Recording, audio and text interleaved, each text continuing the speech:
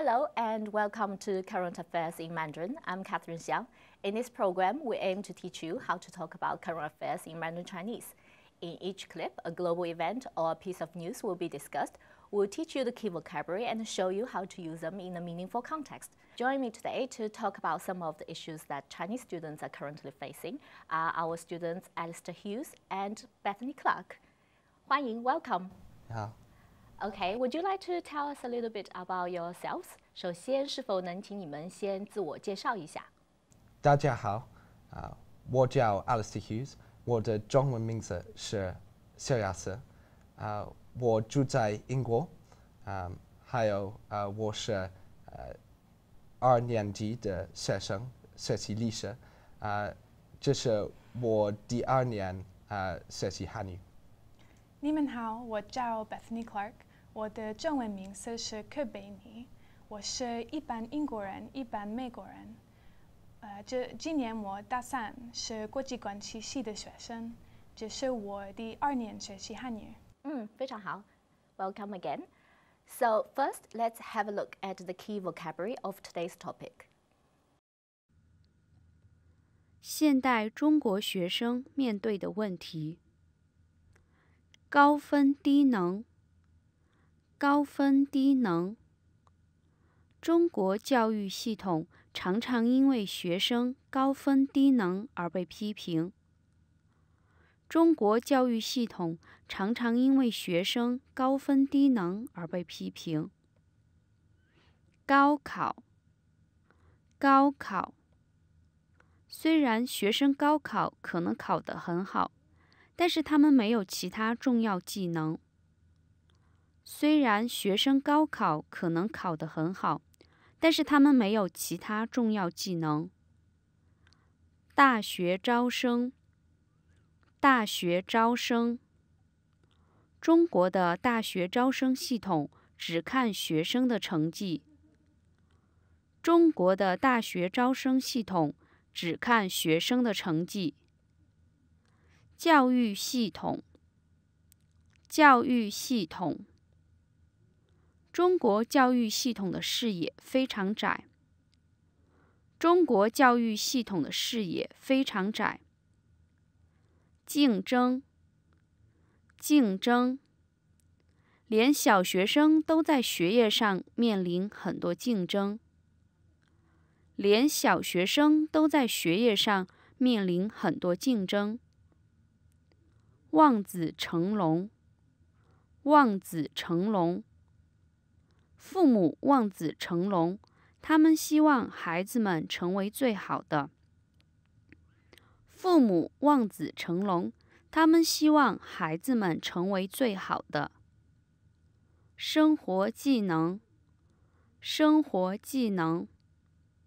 英国的学校以培养学生各方面的生活技能为主。英国的学校 以培养学生各方面的生活技能为主。生活方式，生活方式。中国小学生的生活方式不平衡。中国小学生的生活方式不平衡。 Now we're ready and we're gonna discuss our topic in Mandarin Chinese. 现在我们会用中文来讨论一下今天的话题。那么你们2个选择了讨论一下现在中国大学生所面临的问题，可不可以先说一说为什么你们会对这个话题有兴趣？我们觉得没有了解中国的教育系统，还有中国年轻人的问题，就不可以了解 中国的文化、经济、政治的前进，还有在LSE 我们认识了很多的中国学生，所以我们要研究为什么这些学生更喜欢来英国的著名大学，而不去中国的学院。 我们俩都有在英国和在中国学习的经历。我们选了谈一谈这个话题，因为我们觉得中国大学生的学习经历跟英国大学生的很不一样。那么你们可不可以先介绍一下中国学生面临着什么样的问题呢？我们认为中国学生面临最大的问题是竞争。比如说小学生非常忙，因为星期一到星期五上课，然后当周末的时候，他们得参加补习班。这些辅导班包括书法班、英语班、体育班等等。所以他们的父母望着成龙望女成凤，因为父母要他们的孩子成为最好的。所以这些小学生们面临很多的竞争和压力。如果有一个中学生，一般的说学得很认真的学生，把高考考得不好，因为可能那天他感觉得不舒服，他的大学申请就不可能成功。中国的大学申请系统只看学生的一个方面，可是有的学生在考试的时候不能发挥得最好。那么我们已经讨论了小学生和中学生的问题，大学生又怎么样呢？一旦他们考入大学，他们会不会有同样的问题呢？当我们在上海学习汉语的时候，我们认识了一位老师，他姓张，他告诉我们一种现象。他说，中国中学生都要学得很努力，一旦上大学，有的学生不再好好学习，也没有他们父母、教授监督他们，大一的成绩常常非常不好。这个现象反映了中国教育系统的问题，因为中国教育系统以培养学生的一个方面，所以他们可能高考考得很好，可是可能没有别的很重要的技能，比如说辩论或者社交等等。那么可不可以请你们说一说出现这些问题的原因是什么？最重要的原因是中国的好大学不多，可是又有太多很聪明的中学毕业生。要是你不通过高考，也许就不能找到工作。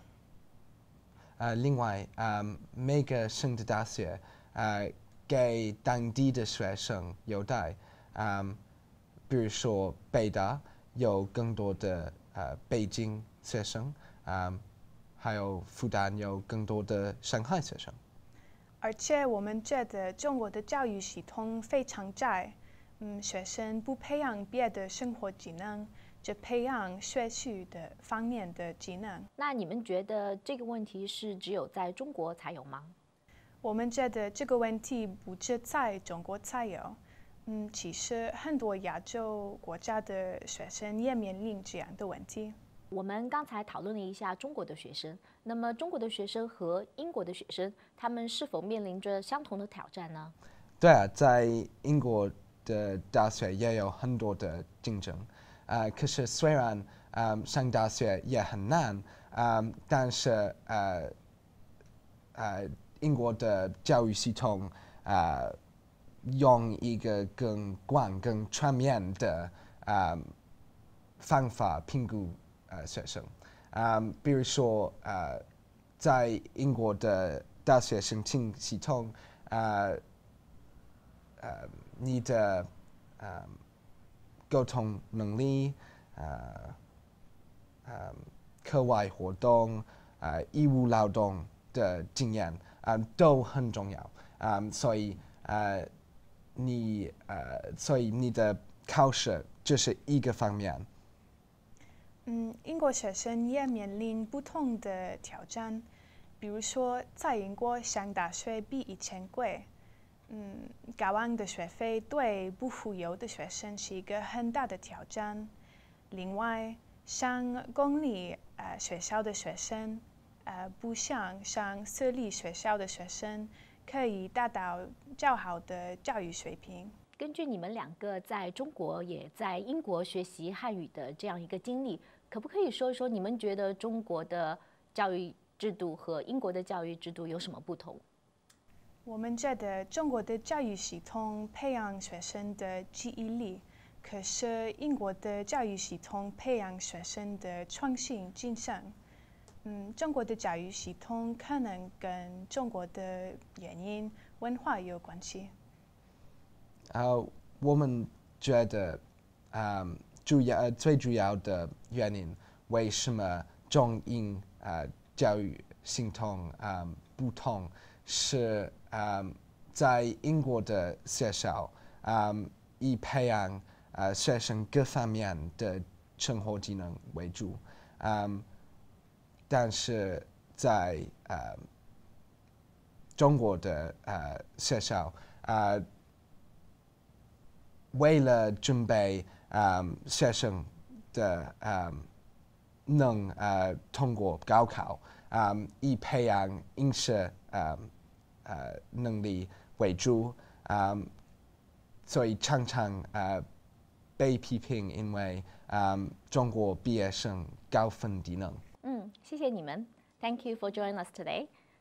Thank you for staying with us. And next time we're gonna talk about the gun legalization issue in America. So till then, bye.